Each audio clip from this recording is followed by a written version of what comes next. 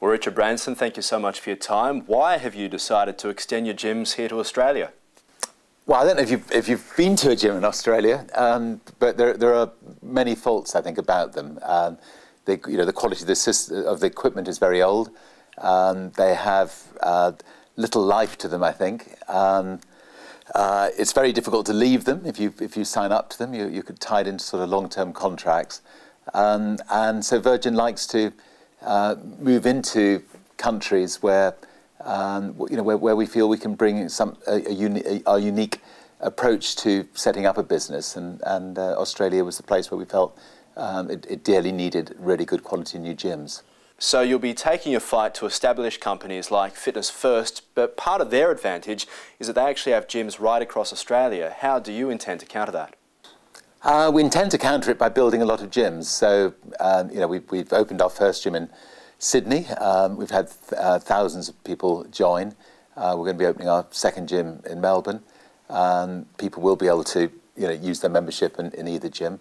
But over the next few years, we'll be opening, 20, 30, 40 gyms. And I think that, when people actually go to the gyms, they will, and see them, I think we'll have them hooked. Okay, but just on that, there are reports a lot of gyms across the country are in trouble at the moment.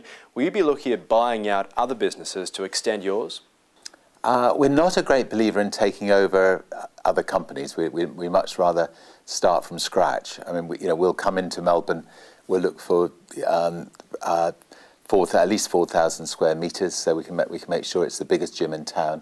We can have the best quality swimming pools, the best quality saunas, the best quality massage areas, the best quality kids areas, etc., etc. And by starting from scratch, we can make sure we get every little detail right.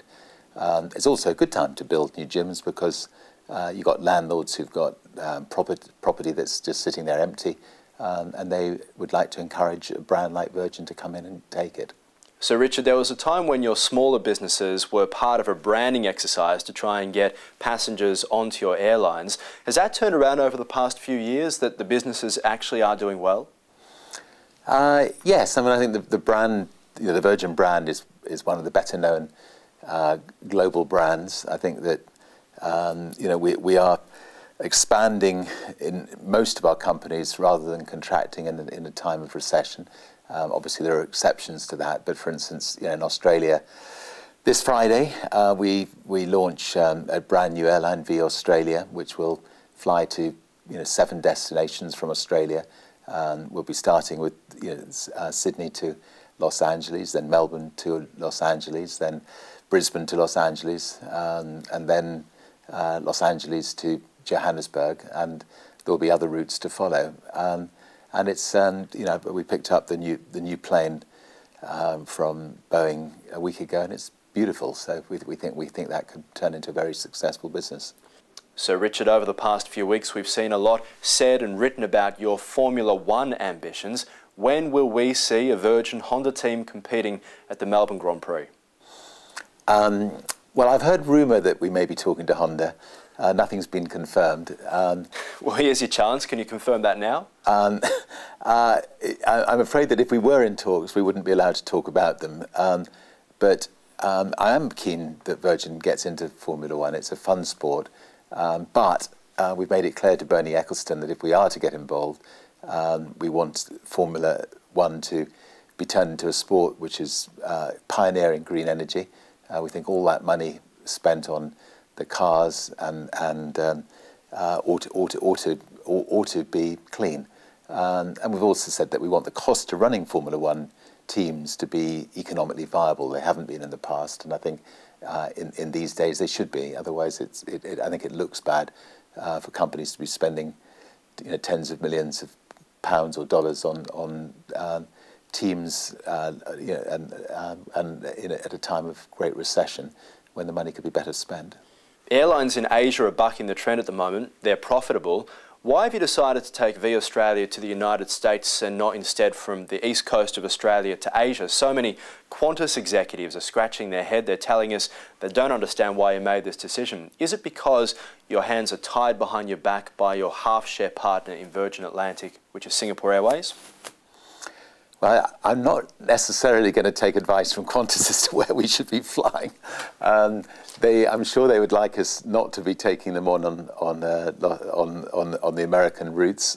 They've made a lot of money out of America for a long time. I'm sure they would rather we didn't take them on the African routes, where they made a lot of money for a long time. Asian routes, because of the slump, are actually not doing that well, I believe, for Qantas right now. But if they'd like to give me their figures, and if we find that they're doing really well on the Asian routes, we'd be very happy to start flying there very soon as well. No, we're allowed to fly anywhere we want, and one day I'm absolutely certain that we will be, flying to China and other Asian routes. But would love to see Qantas's figures and see whether it makes sense. There are still delays getting the A380 aircraft to companies like Virgin Atlantic. Given the overcapacity of the market at the moment right around the world, do you still want to go ahead with that purchase to buy the A380s? Well, we're not getting an A380 for about 3 more years, and we think that may be about the right time to get it once, hopefully. We've all worked very hard, and we've managed to get that recession behind us. In the meantime, we're flying very fuel-efficient, brand-new 777s, which we think is absolutely the right plane for the Trans-Pacific. Virgin Blue's stock price must be within reach at the moment. Would you consider boosting your stock, bringing Virgin Blue back into your fold?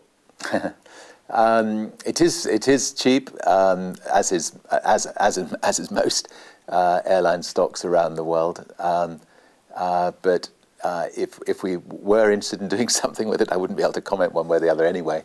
We are the largest shareholder of Virgin Blue. We're happy being the largest shareholder, and we think it has a good future. The other area Virgin does well with at the moment in the UK is subscription television and media services. Would you consider bringing subscription television, extending the business here to Australia anytime soon?